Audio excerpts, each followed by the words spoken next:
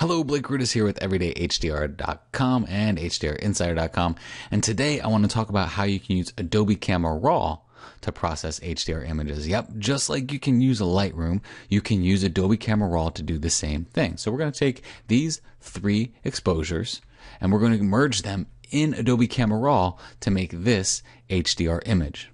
So let's go ahead and jump into Adobe Camera Raw so I can show you how to do this.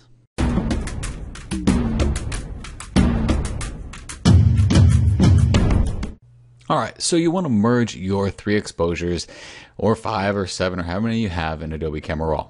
Well, there's a couple ways you can do that.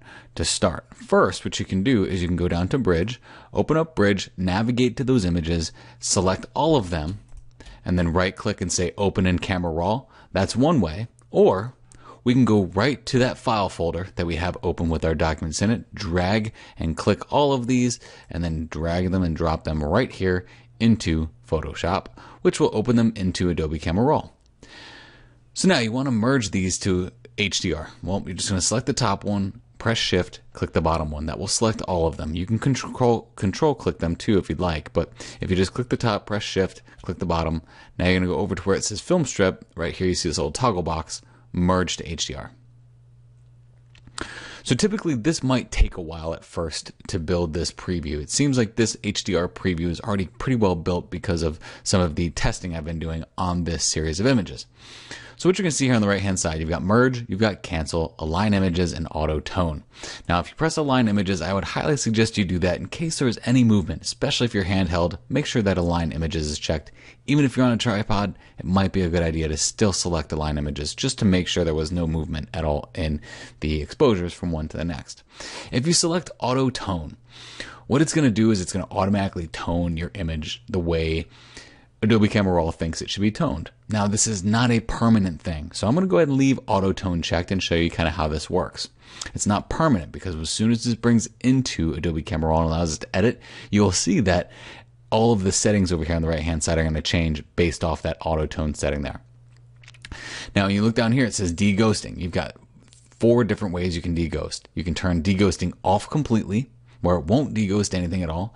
Then you've got some low, medium, and high deghosting ranges. Now, unlike many of your other software programs like Photomatix or something like that, you can't select a typical shot to make that your baseline off of like you can in Photomatix, which is very helpful. So you don't really know what you're deghosting on. You just know that this is making that happen for you. All right, so if you want to show the overlay of that deghosting, you can click this to toggle that on and off. If you toggle it off, you're not going to see it. You toggle it on, you're going to see that all of these red marks here are areas where ghosting occurred. Typically, it's going to be in your areas of movement. So your cloud movement, maybe even some of these big wave movements here, those are going to show up. So we'll go ahead and press Merge and then jump into it in Adobe Camera Raw. Before you merge it, it's going to ask you. You have to save this as a digital negative or a .dng, which is the basically the raw file for Adobe. So we'll just go ahead and save that right in that same folder. After you save it in that same folder, Camera Raw is going to work its magic, and then down here right below all 3 of these exposures, you're going to see our new DNG that was created. So off to the right hand side, I told you before, if you press Auto Tone, it's not permanent. If you look over here on the right hand side, it's automatically selected what Adobe Camera Raw thinks should be the best tone for this image. If you want to put those back to default, you're more than welcome to put them back to default. Even if you press Auto here, that's essentially going to be the same thing that Adobe Camera Raw did in the merging process. So I'm going to press default and kind of talk about some of the things that I'm looking for here when I'm making my HDR photograph. So what I want to do is, obviously I chose HDR for a purpose. I wanted to get the nice clouds and the vast landscape that was here, but also be able to see what happened in my foreground because the foreground had a lot going on. That's the benefit of HDR. If you look at our images over here on the left-hand side, you'll see that this one has a nice exposure for the foreground and everything else is blown out in the back. This one is very dark, so it's perfect for the clouds. And then this one, it's like the in-between. It's like trying to do the best of both worlds, but it can't quite get it. So that's your 0, that's your plus, your -2 and your +2 exposure values. When you merge them together in Adobe Camera Raw for the HDR process, it allows you to exploit those a little bit better. Now, in past methods of merging in Adobe Camera Raw, actually before Adobe Camera Raw, when you merged HDR Pro, that's a 32-bit file. However, you'll see here that this is only a 16-bit file that we have here in Adobe Camera Raw. It does not create a 32-bit file for you. As a matter of fact, if you look at that .dng file, it's only about 72 megabytes from a 20 megapixel camera.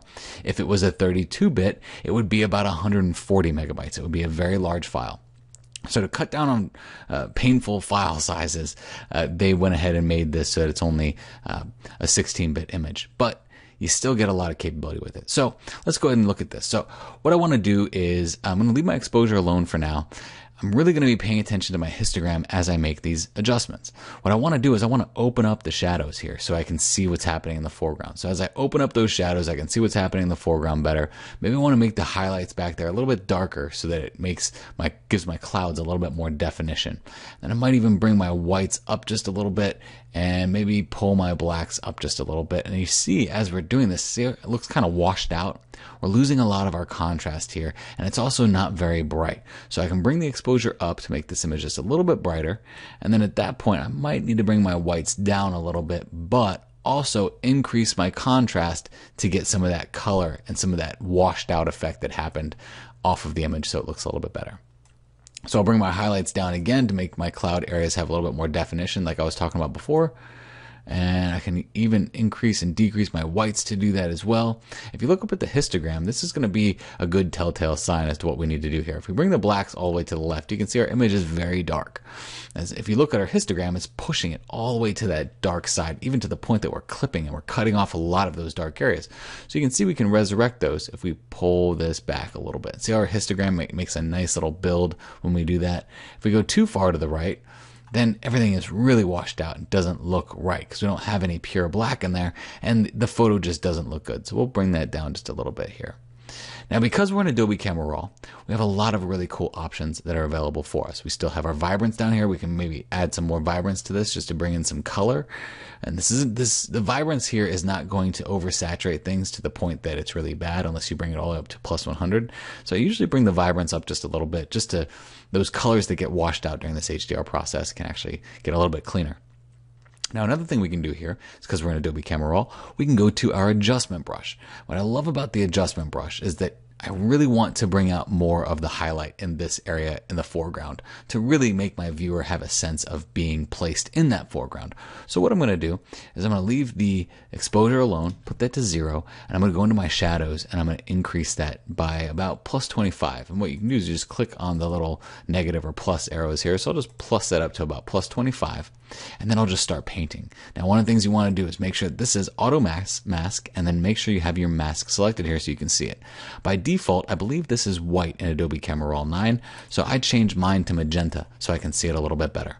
And now you can just start painting right on your image here, and this is where our area is going to be affected. Now, I don't want to go too far. I just want to really kind of paint just this foreground area here and not go so far as to hit that area, just because I want to keep that separated from the rest of the image. And then I'll go ahead and turn that mask off, and you can see that now we can increase those shadows, really bring those shadows up just in that one area that we selected. We can bring up the exposure in just that one area that we selected. We can even bring up our saturation in that one area that we just selected. So what we're doing there, we can even bring up the clarity. We can make that grass have a little bit more detail in it. So here's the before and the after. There's the before, there's the after. And you can really paint all over this image to get some really interesting desired effects. So we can make a new brush and we can paint up here for the sky. When we paint up for the sky, it's going to have all of the old settings saved for our last brush that we used. So if we look at that mask, that's our mask for our sky. We can go ahead and let's say we'll bring those shadows down a little bit. We'll bring our saturation up a little bit so that area up there gets a little bit brighter. Bring our clarity down because they're clouds. A nice little fluffy kind of look with that clarity down. Maybe even bring our temperature up or our temperature down to make the color that we want in the background there to kind of match the rest of the image. We'll bring that up a little bit to make it a little bit warmer. We can bring our exposure up, make it really bright. Bring our exposure down, make it really dark. And you see, you get some really unlimited types of controls here when you're doing HDR processing in Adobe Camera Raw. So it's very powerful. It's much more powerful than a lot of the other options out there. And there's a lot of hype right now around this whole Lightroom being able to do HDR, but guess what? Adobe Camera Raw 9 can do HDR as well. So if you're using Photoshop CC 2014, you've upgraded to Adobe Camera Raw 9, you'll see those capabilities up here in the film strip. So like we said before, you'll select all of these, just click right here and merge to HDR. The differences between merged HDR Pro and merged HDR and Adobe Camera Raw are mainly that you're going to lose that 16 bits of extra depth with merged HDR Pro being 32-bit and this being 16-bit. Have I seen any serious differences there? Not necessarily. So if you like this tutorial, please go ahead and subscribe, share it with your friends, like it. Just get the word out because there's a lot of really great information here on everydayhdr.com. My name is Blake Rudis, and thank you for watching this.